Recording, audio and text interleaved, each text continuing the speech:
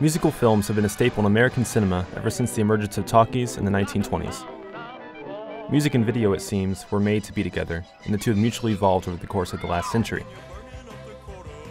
The musical film itself, however, has undergone a substantial change since its beginning, brought mostly about by its much shorter cousin, the music video. To truly understand the impact, however, it's important to first look at the emergence of the musical film. In 1923, New York City's Rivoli Theater presented the first motion pictures with sound on film, which synchronized movies with their soundtracks.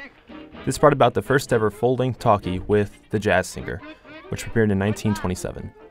The sound on film technology made it possible for Al Jolson to perform on camera, thus creating the musical film. This ushered in the golden age of Hollywood, and musicals were commonplace in the cinemas. Audiences were frequently dazzled with elaborate and choreographed musical numbers, all fitting into the overall story of the film.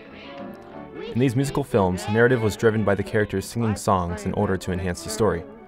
Musicals not only included the presence of music, but a shared integration of music, character, and plot. Looking at the cinematography of mid-20th century musical films, long shots and minimal camera movements were typical. There were very few cuts or special effects, and the emphasis was not so much a visual one as it was an emphasis on narrative. Even with the dance numbers, the musical productions told complete stories in themselves, and musical films facilitated the narrative more than any visual element. Of course, musical films were not the only source of music at the time. With the rise of rock and roll and pop music, younger generations began to demand that their new genres be on screens. The result was the Panorama Soundy, which gave way to the Scopatone jukebox in the 60s. These were visual jukeboxes with miniature movie attachments that screened videos of the songs being played. Scopatone films were a forerunner to music videos, and they provided fans with the sight as well as the sound of the performer. This defined a new characteristic of pop music. It required the visually projected personality of the performer in order to be successful. Watching performances of pop music was a task that required effort, however.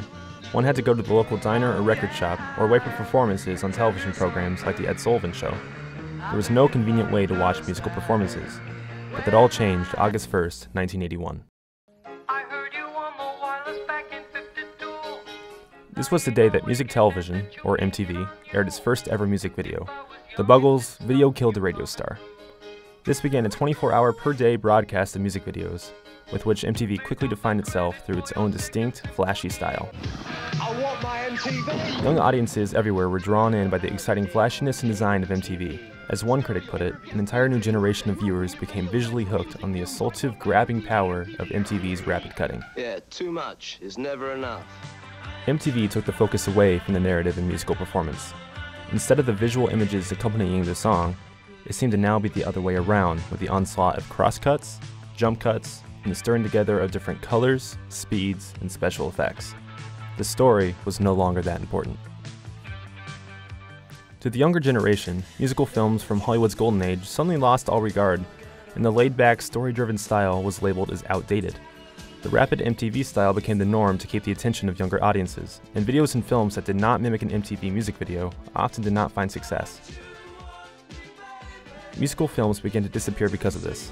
In an MTV culture where narrative was unimportant, an entire film genre grounded in musical storytelling had no footing. Musical performances in film became all but extinct. You'll never look at music the same way again. Instead, popular music infiltrated Hollywood in such films as Flashdance in 1983. The MTV style became apparent with frequent montage sequences to the tune of popular songs with virtually no plot, decorated with a telltale, rapid cutting. Unlike past musical films where story and song were integrated, popular films valued the soundtrack over the story. As a result, we get films that are made up of a series of what feel like music videos that don't do much to move the story along. This style of MTV storytelling, or lack thereof, continued in popular films through the end of the 20th century, and rarely did a musical enter movie theaters. That is, until 2001 with the release of Moulin Rouge. Dubbed as the MTV Musical, Moulin Rouge redefined the musical film genre entirely, ushering in a new wave of original musical stories and remakes of stage musicals. The film is noted for its breakneck pace and rhythm, as well as its use of popular music instead of show tunes. This drew the MTV generation into the theaters and renewed their belief in the value of musical films. Much of the elements of MTV are evident today through the flashiness of many musical films, although the importance of story in these films is returning. Once thought a dead genre, musicals have now moved on to television and are more evident than ever. Despite the gradual return of narrative, the influence of MTV has left a necessity for the visual elements in musical films. The overall production level of the musical film has grown substantially as a result, and visually stunning numbers are almost required nowadays. Exciting cinematography, extravagant sets, and choreography are all musts if a musical film is to be a success. The musical film of today has had a number of influences and represents the history of music and film in general. Musical films from the Golden Age remain meaningful with their dazzling productions that wowed audiences at the time, even if they don't fill the bill of contemporary musical films.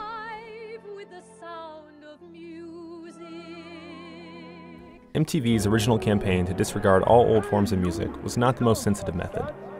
And it definitely had a powerful impact on the future of musical films. As Lisa Gittleman points out, media are more than technologies. They are the social norms and practices of the time in which they are used.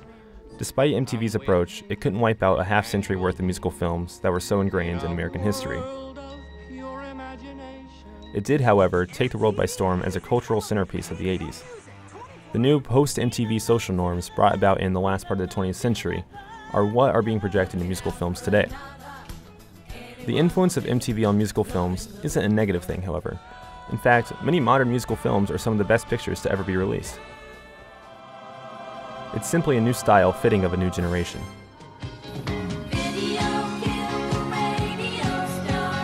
Despite what the Buggles so infamously sang on that first MTV broadcast, one form of media will not kill another. Music videos did not kill the musical film.